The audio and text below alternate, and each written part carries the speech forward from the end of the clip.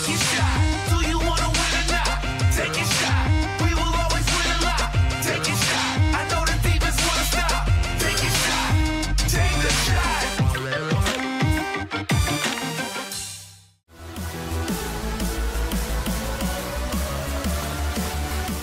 Hi everybody, and welcome again to ZCodeSystem. Here we develop automated systems to help you win big every single time. And again, it doesn't matter what sport you're betting on, we have you covered. So we're heading into the home stretch of the NFL season, and there's still plenty left to be played for as the picture is beginning to take shape, but there's still a lot that could happen. So we're going to take a look at some of the key matchups for the week. And again, remember, if you're not already a member, you can join up here and you'll have access to the Z Code VIP Club section. And you see it has all these wonderful tools to help you make your picks. So let's scroll down here and take a look at some of the games for this weekend. Chicago and Minnesota. First game we really want to look at is down here, Houston and Indianapolis. The Colts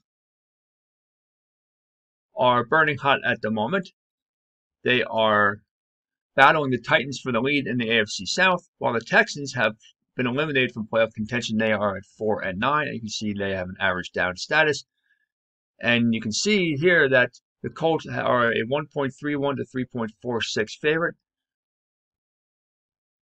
And the over-under is 52.5. And the line is 7.5. It's up to 7.5 points. So it's more than a touchdown spread for the Colts. So let's take a look at some of the other things here we can find. We've got the power rankings indicator. You can see here that the Colts are at plus 22. And the Texans have dropped from 11 down to plus 7. If you look at the head-to-head matchups, you can see that the two teams met just very recently, right? Look, December 6th, and the Colts were a 26-20 winner on the road in that one. If you're considering the over and under in this one, which we often do, you can see here that the Texans are playing in games trending under the line. The Colts are playing in games trending over the line. Generally, when it's on opposite sides of the line, I tend to avoid placing a bet on that one. I want to see how consistent the teams have been according to the favorite underdog status. Let's take a look at the volatility oscillator. You can see here that both teams are remarkably consistent. Texans at plus 9, Colts at plus 6, and they are consistently performing according to their favorite underdog status. Let's take a look at the line here. And we can see here, where's the line up here? Like again, I said it was a 7.5 point spread for the Colts. What I think is going to happen is much the same as what happened the first time. This time the Colts will win by even a further margin, so they will win and cover the spread. Jacksonville and Baltimore. Here's the next matchup we want to take a look at, the New England Patriots and the Miami Dolphins. The Patriots are battling for their playoff positioning. They're just 6-7 on the season, while the Dolphins are in the mix at 8-5. See, both teams have average status at the moment. The Dolphins are a slight home favorite at 1.72 to 2.13. That translates to a line of 2.5 points, and the over-under is at 41.5. Look at the power ranking indicator. You can see that the Dolphins have the edge here. They are at plus 23. New England has improved from plus 9. They're all the way up now to plus 19. Look at the head-to-head matchup. New England won the first meeting as a home favorite by a 21-11 score back on September the 13th. And we'll scroll back down to that game. There we go. Considering the over and under, New England is playing in games trending well under the line here. You see minus 6 points. Miami's playing in games trending under the line as well. So expect a low-scoring game, and betting the under is a wise play. How consistent have the two teams been? Are they performing according to their favorite underdog stats? Well, pretty much, especially for Miami, plus 4. New England at plus 2, not quite as consistent, but both are pretty much performing that way. You want to take a look at the updated line? Let's take a look here. The money line, you can see here the opening was at 1.641 for Miami. And you can see it is currently at 1.719. So it has moved slightly, but not a significant amount. In the end, I think that what's going to happen is that Miami has enough to hold off the Patriots, and they will win by a field goal. Take a look at some of the other matchups. Here's the Seattle Seahawks and the Washington football team. Washington is burning hot at the moment.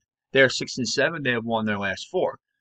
The Seahawks are average at the moment, but they are tied for first place with the Rams in the NFC West with a 9-4 record. Look at this. Seattle is a pretty substantial road favorite at 1.41 to 3.11. That translates to a 6-point spread in this one. If you look at the power rankings indicator, Washington has bolted up to plus 29 because they're 4-game winning streak. Seattle has been up and down. They were at plus 17 on November 16th. They climbed up to 26, and now they're back down to plus 19. Considering the over and under, Seattle was playing in games trending over. Now they're playing in games trending under the line, and Washington is playing in games trending over the line. Since they are on opposite sides of the line, I generally try to avoid the pick in that scenario. If you take a look at the volatility oscillator, how stable have the two teams been? You can see that Seattle is at plus 4, Washington is at plus 2, so moderately stable, pretty well performing according to their favorite underdog status. So what does that mean in this case? I feel like the Redskins have been playing very well, obviously. They will keep it close somehow. I feel that Seattle, Russell Wilson, he will find a way to win it. In the end, I think Seattle wins, but the Redskins will cover. Tampa Bay and Atlanta. New York Jets and the Rams. We're not going to take a look at that one either. Philadelphia Eagles and Arizona Cardinals. The Eagles broke a 4-game losing streak with a win, a surprise win over the Saints. They are ice cold up at the moment, and 4-8-1 on the season. The Cardinals are at 7-6, still in the playoff hunt. They are also ice cold up. You can see that the Cardinals are a 1.37 to 3.175 favorite, which translates to a line of 6.5 points and an over-under of 49.5. Take a look at the power ranking indicator. Cardinals on a downward trend. They were at plus 26. They are down to plus 13, and the Eagles have remained stable down here at plus 6. Look at the over-under. The Eagles have been trending in games under the line ever since the beginning of November, and the Cardinals have been trending in the games under the line ever since the end of September. So this is a golden opportunity to cash in on the over-under bet the under on this one. Look at the volatility oscillator. How stable have the two teams been? Not too stable. See, both only at plus 1. So what does that mean? Their favorite underdog status doesn't really mean a whole lot. So take that with a grain of salt. So what I think is going to happen is I expect the Cardinals will probably end up winning the game. You never know. Look what happened with the Eagles beating the Saints last week. But I think the Eagles playing better lately since this last week. I feel like they have a chance to cover the spread, but probably will not win the game. If you want to look at the way the line is real quickly before we move on to the last one, you can see it opened at 1.41, and it really hasn't moved all that much. It's moved to 1.37, so there's been a slight movement in the line, but not anything drastic. Okay, now, the game of the week. The Kansas City Chiefs and the New Orleans Saints. The Chiefs enter with a 12-1 record and winners of 8 straight. The Saints are at 10-3. You see that the Chiefs are burning hot at the moment. The Saints are burning hot down. And the Chiefs have an advantage here as far as the line goes. They are 1.51 to 2.59 favorite, which translates to a point spread of 3.5. The over-under is set at 51.5. Look at the power rankings indicator. Not surprisingly, both teams are up here right at the top. Chiefs at 31, the Saints at plus 30. This is a battle of the Titans, basically. You're considering the over and under. The Chiefs are playing in games trending under the line. The Saints are as well, so I would actually tend to lean towards the under in this one, even though both teams are capable of putting up lots of points. It's showing that we should probably play the under. Look at the volatility oscillator. How stable have the two teams been? You can see Kansas City is at plus 8, and New Orleans is at plus 6, so they are both pretty well performing according to their